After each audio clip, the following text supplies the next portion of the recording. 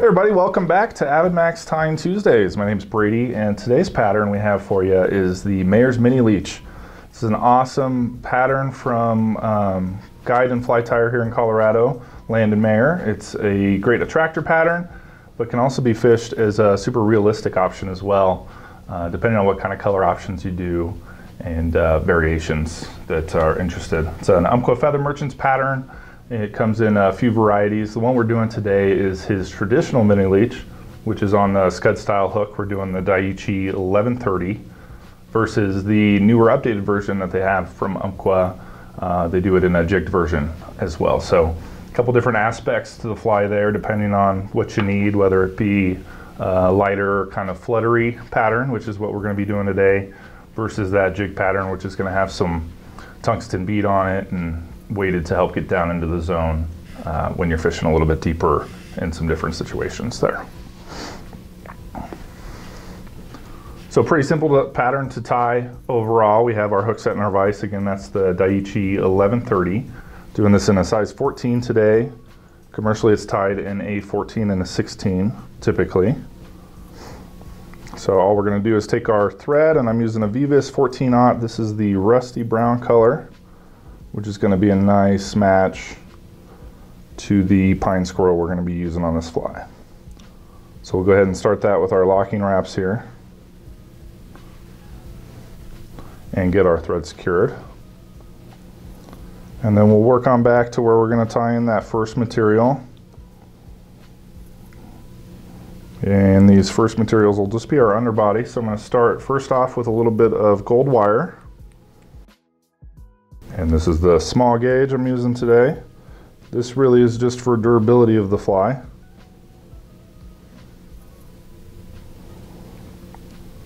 So we'll go ahead and secure that to the side of our hook shank, keeping a clean profile as we go. And then we'll come in with our next material. This is going to be the underflash to the fly. This is a little bit of mylar tinsel I'm using. Depending on what color variations you're doing, you can change this up a little bit. Usually when you're doing a black, it's black on black. Some cool purple versions out there, and kind of a lot of options that you can play with. So we're just going to secure that down. You can see this mylar tinsel is dual-sided. One side is gold, the other side is silver. So I'm going to tie the silver side facing up so that when I go to wrap it, the gold will actually be the accent color that we get. And we'll walk that right on down that hook shank. I like to go a little ways down to add some curvature to this pattern before we walk on back up and prepare to wrap that in.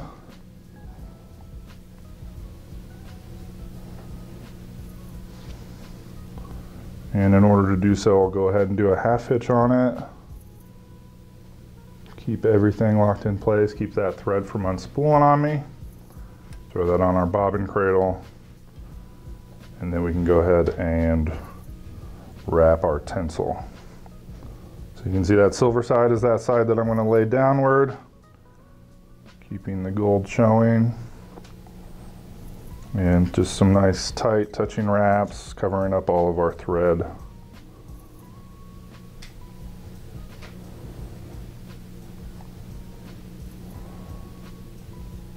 As we go.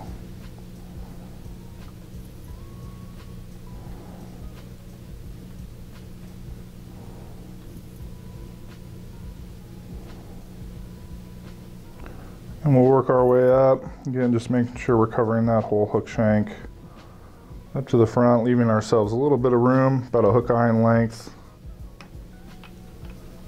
That bobbin cradle out of the way.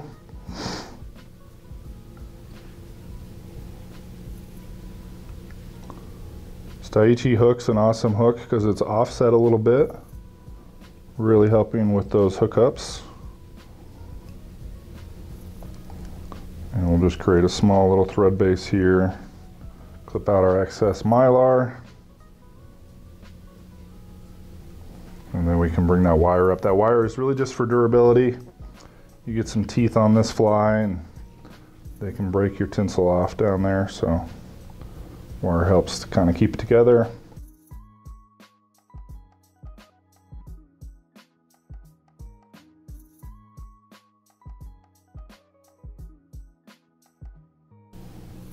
That from slipping on me there.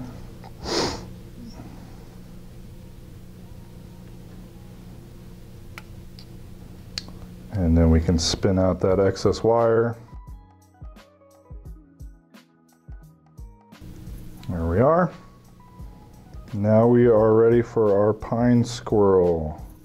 So we'll work back to where we're going to tie that in. I like tying in the pine squirrel a few hook eyes back, and that'll leave us room for our ostrich, which will be the final material. So this is the pine squirrel. We're using the micro strips on the mini leech here. And I'm going to just kind of clean off a little bit of this hair from the tip. Give myself kind of a nice flat hide to tie in there.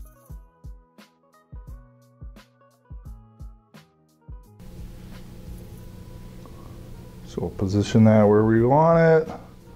Do a few quick securing wraps and then fix it down and create a nice thread base for our ostrich. We're just going to leave this hanging on back. We're going to go ahead and trim it. I trim mine to be about 3 lengths in hook shanks as you go back. And again, we're going to trim this. You can kind of pull the hair out of the way so you don't trim any excess material, and trim it at a point again.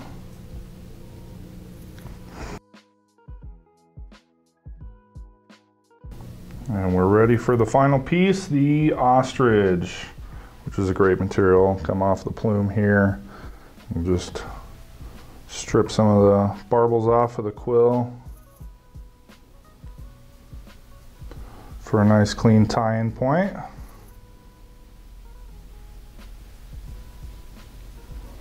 Set that on the side of our hook shank, secure it in place. And then we'll take our thread on up. Try to ease our transition here, make it wrap nice and smoothly. Gonna half hitch that again. It's an awesome little attractor fly. Fish it in a lot of different scenarios, still water, tailwaters, freestones. Bring a lot of success. Once we have that secured, we'll go ahead and wrap it, palmer it forward, creating a nice collar.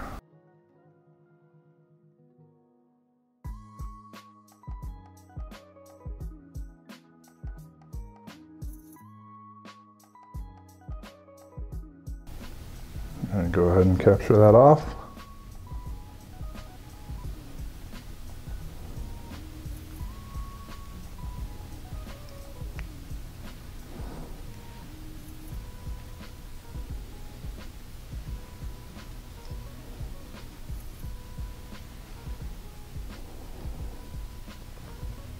And trim out our excess.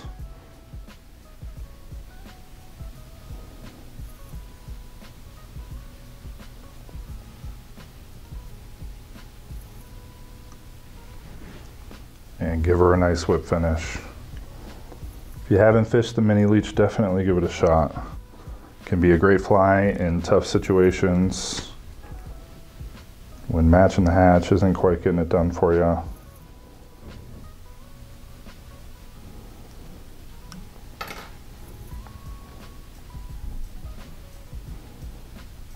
We'll clip out our thread here.